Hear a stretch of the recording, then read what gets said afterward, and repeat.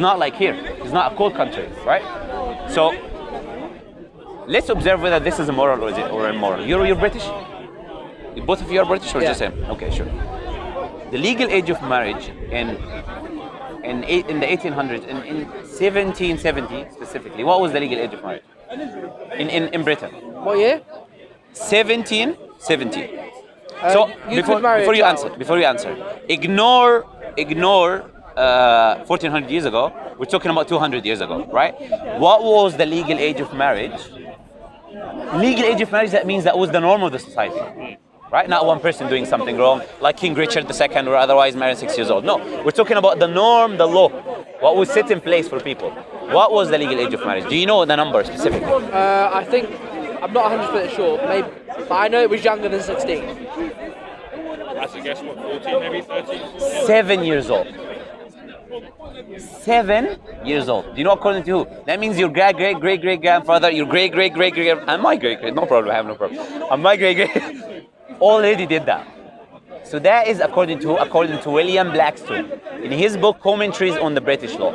He's not a Muslim. But was it practiced within British culture? Definitely. He's writing. If you study law in England, you will know William Blackstone. Definitely. Right? In his book Commentaries on the British Law. Do you know why they were doing that? They had low life expectancy. They used to die early. If they didn't multiply and get married early, they would be extinct. By definition. You wouldn't have sex with a 7-year-old. Me? No, just generally speaking. No, marriage is marriage. It was not Islamic marriage, it was British marriage. So it was consummation and everything. But what you see today of 7 years, I'll tell you the problem. The problem is if what you see today of 7 years old, you're applying that to the past, which is presentism, is a fallacy. You cannot apply the moral values of today or what you see of women today to the past, but right? the human body would be the same today as it was 14 years ago. So a 9-year-old is not developed in Britain, in such a way. Sure. 9-year-old is definitely in the desert of Arabia. In Britain, I wouldn't know. But I'm just giving you the understanding why they used to do that, right? They used to do that because they had low life expectancy. You will not be born, no one will be born, we'll all be extinct. They used to go in wars. People used to get killed, right? War was the norm. You grow up, you go to war, you come back, right? That was the norm of the society, right? So the human body does mature. Islamically, this is the criteria for you to marry a woman. She is menstruating, she's physically mature, she reaches the age of puberty, and she is psychologically mature. According to who? According to the same Prophet. Was she psychologically? I will answer that definitely. Because there's a hadith where she was playing with her dolls. Definitely, I will answer that as well, right? Psychologically mature and physically mature. Why? Because Prophet Muhammad says, La darara wa la darara. This is the criteria. We don't have an age, set age, because every day it changes. Today women are not mature, even 17, 18, right? The fact that in a hadith mentions her I will answer. Psychologically she can't be mature. I will answer. I'll tell you why it does. What was the means of entertainment for the children 1400 years ago? Well, it wasn't PS2, was it? No. They did not have any means of entertainment except these kind of things. So the reason she's playing with it or she doesn't play with it, there is 16, 17, there is old women today, you can go on YouTube, they still play with dolls, right? Her playing with a doll does not prove anything, right? They still exist, open your phone and research it, right? But that was the means of entertainment 1400 years ago. They did not have a PlayStation 2, they did not have Ghost Up, they did not have phones, internet, Facebook. You would surely no, if that was she was a girl, she's not a guy, right? Sure. Playing with a doll does not take from her femininity, right? She can play with a doll and she can be an adult. That is a point where you stop playing with dolls. Women don't, I'm sorry, but women don't play with dolls. Some women. Some women. At what point? Would you play with it? Would you, at your age now? I don't know how. But would you play with dolls? Dolls. Do you know what doll? You know dolls? Sure. Would you judge a woman that plays with a doll that she's immature? Thank you. So let's come back. So let's come back to our point. It does not prove. 20-year-old would be playing. Now you're trying to influence her decision. Now you're trying to. No, you're trying to make it clear.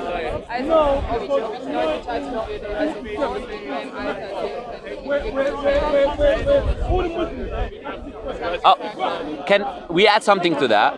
that they were 1400 years ago. They did not have means of entertainment of today. They did not have PlayStation 2, Facebook, Twitter, whatever it is. They had other ways of entertainment. I want her to answer. So, would you say that a woman is not mature just because she's... Yeah.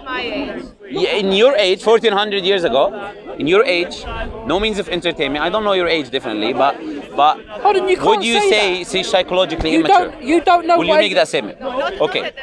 Okay. That is maybe in our days we like exactly. Yeah. So this is an unbiased view. She's not Muslim, right? I'm just but you don't. No, but you're She's saying not Muslim. you're saying that they had no entertainment back then other than playing with dolls. Look. I'll tell you How something. do you know Chris, what entertainment they had? Chris, you wanted. Did you stop playing with dolls? Wait. You're 2 on 1 now. what age? Let's wait for a second. yeah, maybe. I never had those. I was just like Many people don't play with those. But look, Chris here wanted to bring an external opinion. It was not me. And now you don't want to external opinion that you brought. It's unfair, right? Let's come back to our discussion, right? So playing with dolls does not determine your maturity, right? They did not have at that time, So they had So you're saying that they had no other entertainment than playing with dolls? Let me finish the statement. No, you said that. No. They had no other entertainment other than playing with dolls. I said they had limited means of entertainment. This is what I said. Look, don't play with my words, even your friends. Okay, coming back to the point that I was talking about, right? Even today, if a woman is playing with dolls, I will not judge her maturity. That is her thing. People have hobbies, right? All people today have the strangest hobbies that you can imagine, right? It does not undermine from their maturity, right? So that is not a point for you to. And you're removing the statement where she said she was adult herself. You don't want to accept that point, right? She lived for years after the death of Prophet Muhammad. She never complained, she never said anything, right? So coming back to that point, people used to get married early because it was the norm of the society. No one at that time spoke about that. One of the wives of Prophet Muhammad, her name was Safiya, right? She was from the Jewish tribe, right? Safiya got married when she was 10, before she married Prophet Muhammad afterwards. So that was the norm of the society. It was not something limited to Prophet Muhammad doing, right? And definitely it was not immoral in their situation and their lifetime, right?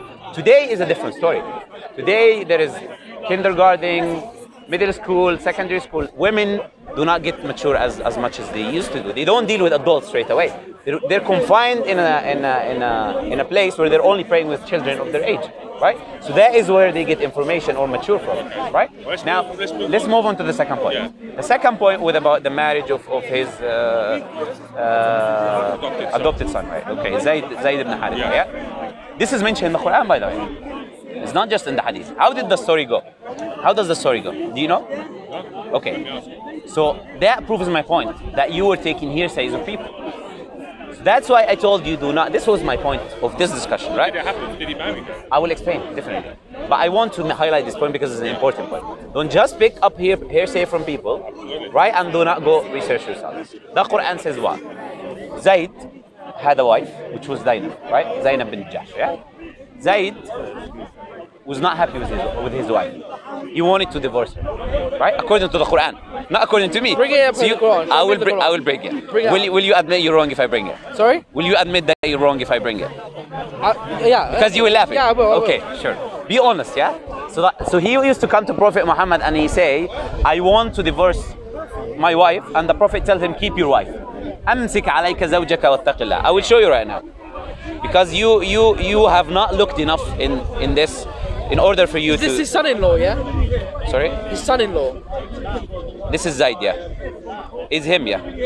Because from what I read... Is him. Remember the teachings of Jesus? He wasn't pleased with divorce. And there's only one reason that you could divorce. Yeah, fornication. Fornication. Yeah. But so... once you divorce, you can't remarry. And that's the person is dead, yeah. Yeah. So how would that apply with this verse here?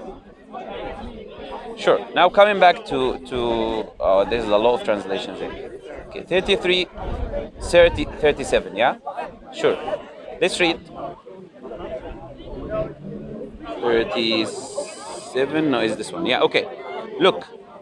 This is many translations, not just one, yeah? وَإِذْ تَقُولُ لِلَّذِي أَنْعَمَ اللَّهُ عَلَيْهِ وَأَنْعَمْتَ عَلَيْهِ أَمْسِكْ عَلَيْكَ زَوْجَكَ وَاتَّقِ اللَّهِ. Okay. And remember, O Muhammad, read with me, yeah? When you said to the one whom Allah bestowed favor, and you bestowed favor on, By meaning by taking him in your house. Keep your wife and what? Fi'ala. You agree with me now that you were wrong? But that doesn't mean he wanted to get rid of his wife. Why is he telling him keep your wife? Because he saw Now you're- one you- second, okay, hold on. go ahead. And I've read about this. Sure. He saw that Muhammad was getting interested in her. Yeah. So sure. he said. So why are you referring to? So one second. Sure. So he said to Muhammad, "Take my wife." Sure. Okay, that's what I say. With all due respect, Chris, is what ignorance leads to, right? I'll tell you why. I mean that. I don't. So mean, I Muhammad don't didn't think take an interest in her. Can I answer? What you're talking about is a He narration. wasn't lusting over her. He doesn't want to finish. Maybe you can be monitoring here because you're very calm. You know, I like your calmness, right? Be calm a bit as well, right? It is not good to be like this. Be calm. I will explain to you. You will understand. But do not feel that this is a battle. I'm not battling you. I'm explaining to you Yeah, because okay. you have not looked. You have not looked, right? This hadith you're talking about is a fabricated hadith, according to our Muslim scholars, where Prophet Muhammad, and I'll tell you, even is logically invalid. I'll tell you why.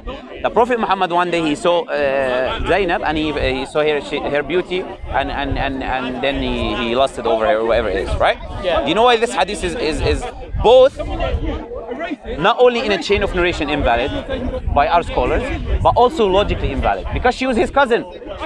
Is it the first time that he sees her? Oh, she's a beautiful woman, and then he feels, oh, now I'm lusting over her. She was his cousin, bro. He used to see her every time. So that shows that this narration is not only in a chain of narration invalid, but logically invalid. Now coming back to this. The hadith was corrupted. No. Now coming back to that. Now you're going to jump everywhere. We have many types of hadith, right? We have authentic hadith. We have weak hadith. The hadith, people in the chain of narration were liars, fabricators, and there is a missing link between one of the narrations and the Prophet. We don't know who he heard from. So it's completely unaccepted hadith, right? But they use today because they hate Islam, right? So it's not only in a chain of narration invalid, but logically invalid. Now coming back to the point. In the hadith, Zaidu's coming to the Prophet. This is what the hadith says. Zaidu's coming to the Prophet. You want to divorce Zainab, and the Prophet says, Amsik ala, keep your wife and fear Allah. Do not divorce your wife. Right? And the verse says, وَتُخْفِي فِي نَفْسِكَ مَا اللَّهُ مُبْدِي. And you conceal in yourself what Allah has told you, that you will marry Zainab. Allah subhanahu wa ta'ala told Prophet Muhammad that he will marry Zainab. Do you know why? Who will Because marry him? Prophet Muhammad will marry Zainab. He told Prophet You can't, Muhammad, by I will the explain. law, That's what I'm marry saying. and That's divorce. what I'm saying. I will It's two explain. different complete. Guys, let me finish laws. explaining and then you can jump in, right?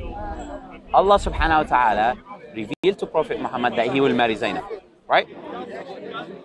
What happened is that Prophet Muhammad, of fear of what the people are going to say, he did not want to do it, so he used to tell Zaid, keep your wife. And this is what the verse says. وَتُخْفِي فِي نَفْسِكَ, and you hide in yourself, مَا اللَّهُ مُبْدِيهِ, what Allah is going to show, that you will marry her. Right? Why did the Prophet Muhammad do that? Because of the saying of the people. Why did Allah want him to marry her? Because in Islam we don't have adoption. This is the verse that follows. 33 verse 40. It says, مَا كَانَ مُحَمَّدٌ أَبَا أَحَدٍ مِّن رِجَالِكُمْ. Muhammad is not the father of any of your men. We don't have adoption in Islam in the sense that you take a child and you name him after you, now you are related. We don't have that in Islam. That is in Western civilization. So Allah subhanahu wa ta'ala wanted to bring that tradition that the Arabs had, destroy that tradition, remove that tradition, that we don't have that. I can take an orphan. In fact, the Prophet Muhammad sallallahu alaihi wasallam, he said, What happened in the end? Did he actually? he married Zainab. He married Zainab after Zaid You're divorced her. allowed to marry a divorced woman? Definitely, yes. In Islam. Well, according to the law of In, Moses, in, you can't. in Islam is actually likely to do so. You should do so. So why would would that go God? Why against would the law of God? Moses? I will answer No, it. no, all of them. Why would God? One go question by a time. No.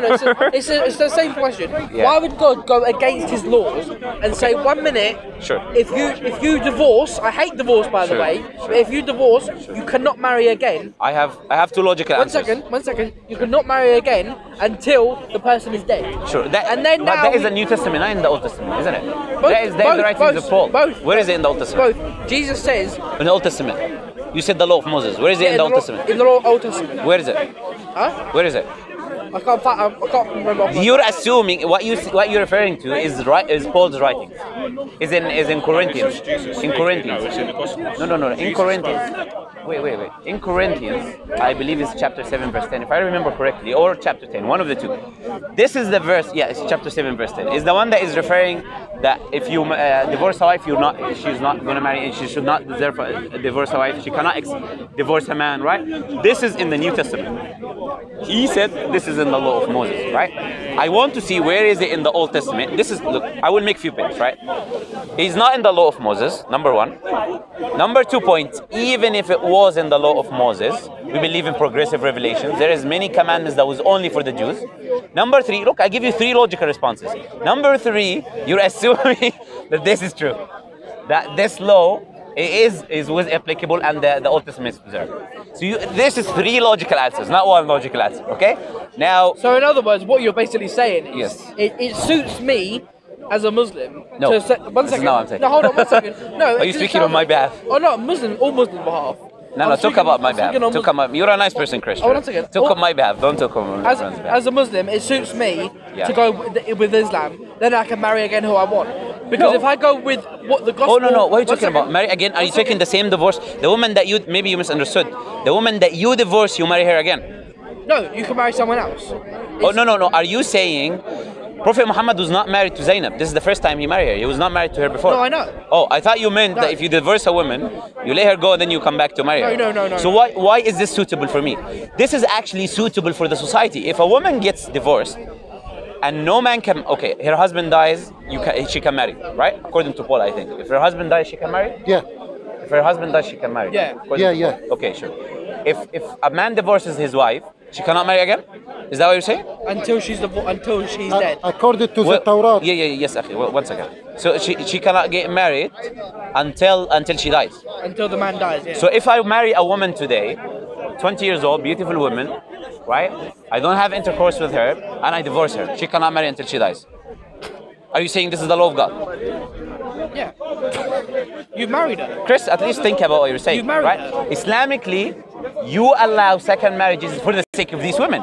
Who are they going to get married to? Who's Well, going to that's take care? why. Who's That's gonna why. take care out That's of why them? you For have to them? be very careful. Why would you separate? If you got married to somebody, why would you not? There is. continue I'll in the give you an marriage? example. I'll give a few examples, right? One of the examples, which is a problem I believe in Christianity, if you marry a woman and you're abusing that woman, she cannot get divorced. I'm hitting the woman. I'm doing all the sorts of bad things. So there is multiple Common reasons. sense, that woman needs to separate herself. Yeah, and Yeah. through prayer and Why is it not the case for the man?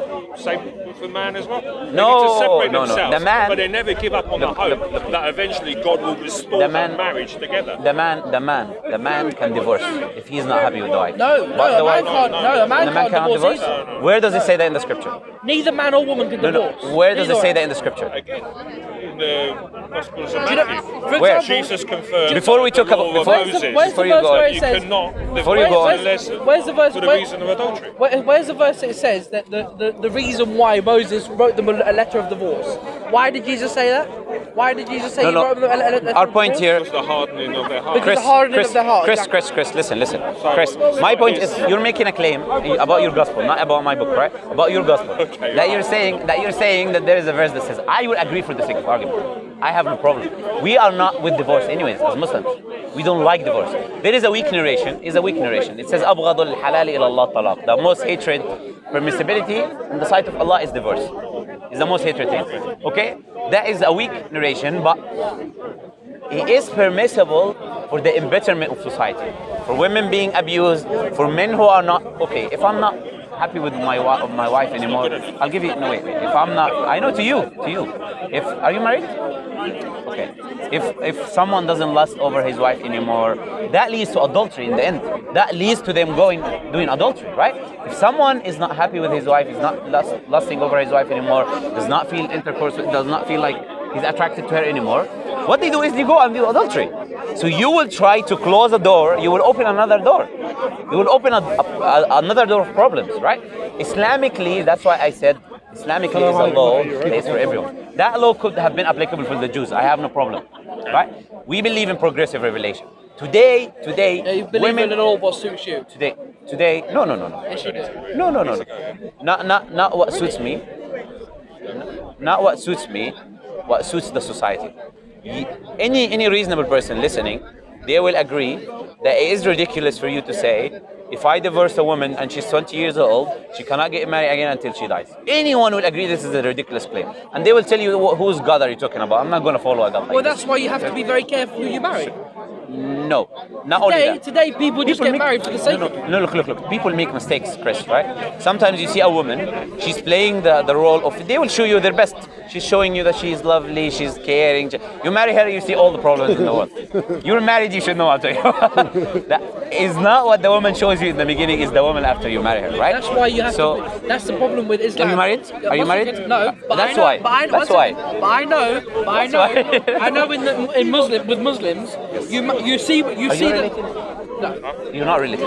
Oh yeah, because you're always together. I thought you were related. Yeah, no, we meet each Yeah. other. Why you always say problem with Muslim and he's giving you all the logic I'm and the telling you. solution for any and you still find it. I'm telling you, the problem with Muslims is they meet someone. Thank you very much. I have a problem. Why you say I have a problem? They Don't say Muslims at least, right?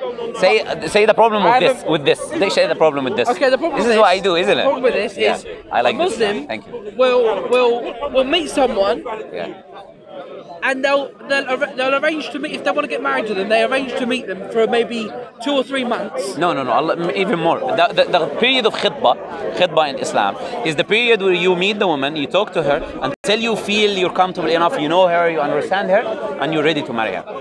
But it's impossible for you to know anyone, and take this with you when you go home. It is impossible to know anyone until you live with him. You're absolutely right. Until you live with him. You will not know anyone for certainty until you live with that person. So what we say, look, Islamically, we believe in progressive revelation. That's why we don't keep the Sabbath. Do you keep the Sabbath? Okay. We don't keep the Sabbath because we believe in progressive revelation. We believe certain laws. Look, Moses was addressing his people, he was addressing the Israelites. So in Islamic understanding, we believe that Moses was sent to the Israelites. He was giving them commandments for them. Some of the commandments we still keep because they're always applicable for all times. One God, your neighbor, not to kill otherwise. So the Sabbath is no longer applicable? In Islam. The Quran affirms the Sabbath, that existed. It was for the Jews. But Allah subhanahu wa ta'ala says in the Quran, the Sabbath was made upon those who deferred upon it, i.e. the Jews. It was not made for everyone.